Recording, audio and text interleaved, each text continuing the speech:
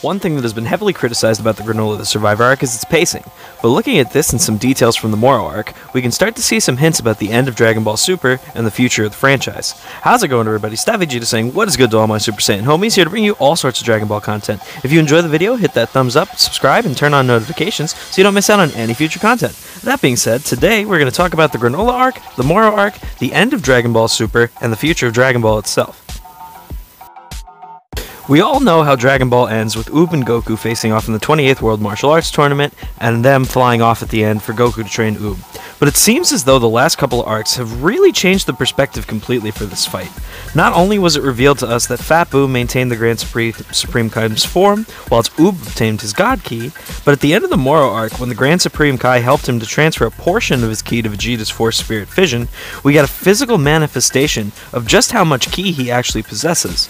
When the leaks first came out, many people thought Vegeta was actually using the Spirit Bomb, but this in fact was just a physical manifestation and quantification of how much power Oob actually has. But all this is only one side of the coin. With some of the more recent chapters, we've learned a lot more about the mythos and lore of Ultra Instinct. For a long time it's been debated whether or not Ultra Instinct was a transformation or a technique, but especially with the realization that angels are in a constant state of Ultra Instinct, it's been confirmed to be both. To this point, Goku's really only used it as a transformation, and Whis claims that this is a huge part of his stamina problem, but with mastery of being able to use it in his base form, this should all go away. Now, the thing to note that is, in the 28th World Martial Arts Tournament, Goku is fighting in base.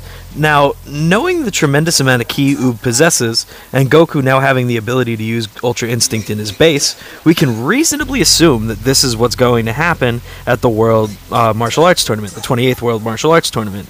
Not only does this elevate the intensity of the fight itself, but it even further demonstrates Oob's latent potential. Assuming as a kid with a lack of training, he can keep up with Goku, who's mastered Ultra Instinct, and use it as consistently as the angels, this put Oob's potential growth as a character pretty much sky high. What does this mean for the future? Well, the first thing to note is how far we are from the 28th World Martial Arts Tournament. Looking at the timeline, the events from Hit assassinating Goku to present are all within the age of 780. The 28th World Martial Arts Tournament is in May of the year 784, meaning that we're roughly 3.5 to 4 years out from the end of Z, and they've really been laying the groundwork for all these final chapters, or, well, relaying for that matter. Something to note is while this wasn't in the original release, when the Kanzenban reprints were released in the early 2000s, we see one of the final panels as Oob rides the Nimbus and the silhouette of Kid Goku is alongside him, seemingly hinting for the future of the new millennia's Dragon Ball. While at the end of the day this could be considered a stretch, even looking at the original ending with him and Oob simply flying off on their own, it's clear that this was meant to be the end of Goku's journey as a hero, but to be the beginning of a new one as his role as a mentor. And just think of all the things that he could be teaching Oob with his mastery of God Ki.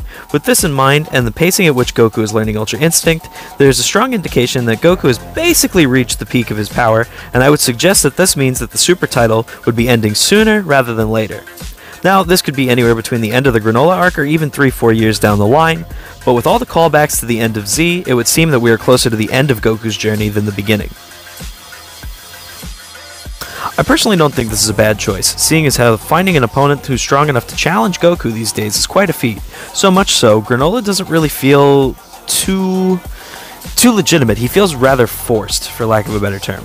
Letting Oob learn from Goku and really learn about his God Ki and unlock his latent potential is a fantastic way to keep the crazy strong Dragon Ball enemies that we've come to know and love, and also really let the battles have a bit of weight to them again, allowing for Oob's development and character to really grow, rather than simply having one-sided blowouts from Goku all the time. Anyway,